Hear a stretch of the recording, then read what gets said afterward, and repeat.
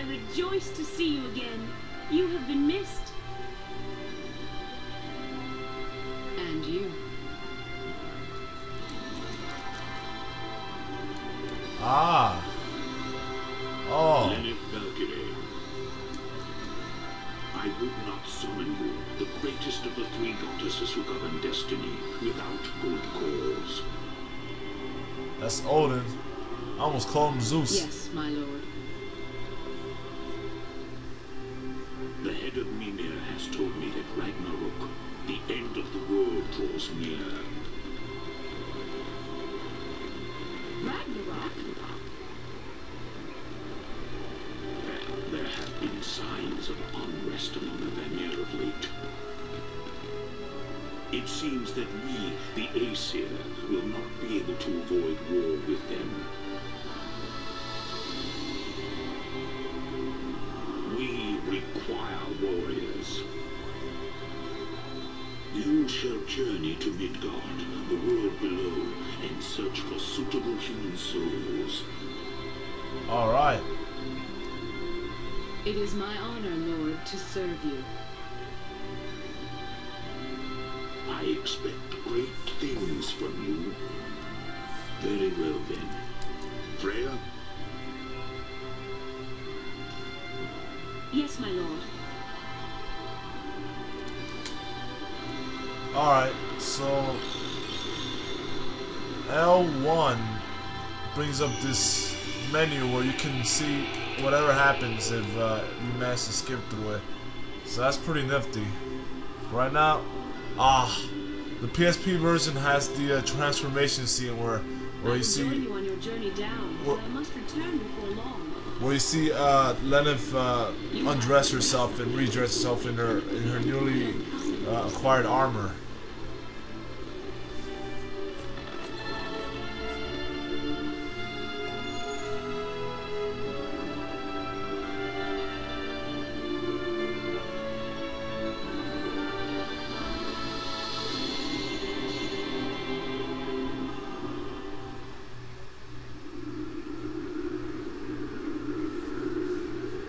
Alright, so now we're in the human world called Midgard. The place where we were just in is Valhalla. Let's see. Valhalla is divided into a couple of sections, and the section we were in is called Asgard, I believe. There are other places like Nibelheim, and I forget the other place. But everyone in Valhalla is at war with these three nations, and you're part of the Asgard nation. You work for Odin. Queen El is part of the Nibelheim nation. I forget the whole storyline really, but basically you had to gather souls so that you can join Odin and his squad and fight before Ragnarok, the end of the world. That way you can be prepared and have a good amount of warriors to kick some ass. Yeah, right now let's get on to the story here. So right now we're going to search for some souls, and Frey's about to teach us how with the sense that the goddesses have. Says Valkyrie she's never seen this world before, but that is a lie.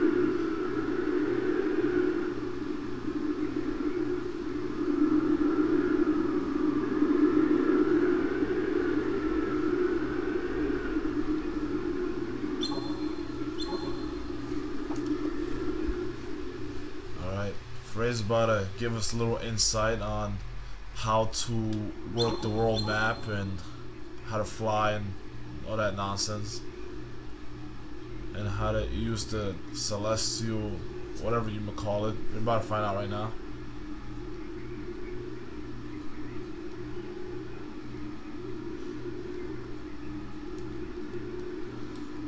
Man, I forget where my start button is at.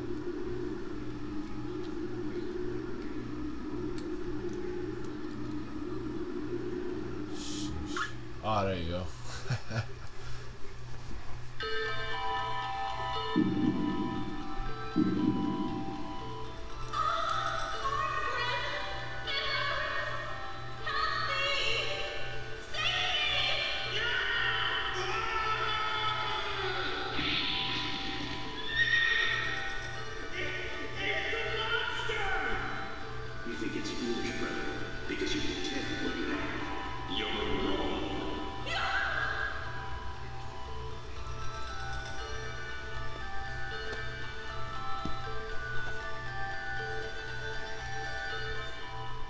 Alright. Yes. I love when she says yes. Just, it feels funny, like, trying to hear her say that in your own mind. Power to hear sorrow, anger, and hopes of human near death. Whenever you hear that, you know that somebody's on the verge of dying. Is your responsibility as a Valkyrie to either save them or well, rescue them from death, or no, not even that. It's just when they die, just if they're suitable warriors, you must gather their soul and recruit them and hire them, employ them as your Einherjar.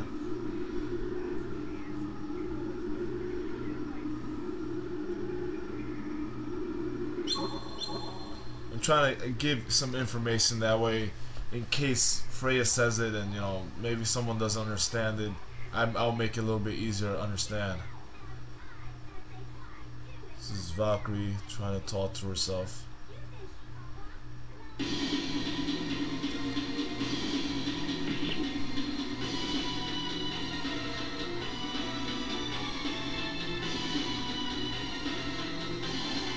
It's my nigga Arngrim.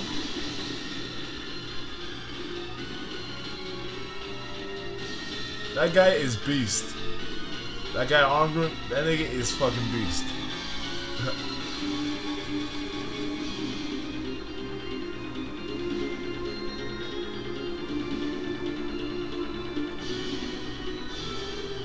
Step aside. Wait a second.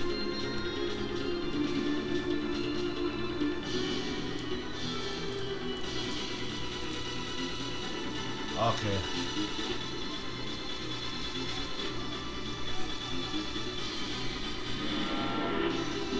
We're about to fight.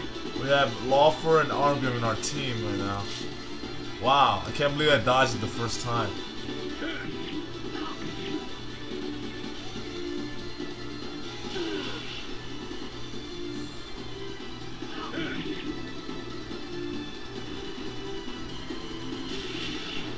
Alright, let me try to explain the battle system. You know how the PlayStation has 4 buttons? You have the triangle, square, X, and the circle.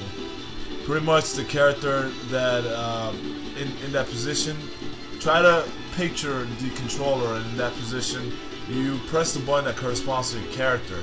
Like Arngrim, I press square, Lawford, I press X. And once you have a full party, like of 4 people, you'll be able to interact that way. And it's very important that you set up the right people for combos or to break the guards of the enemy.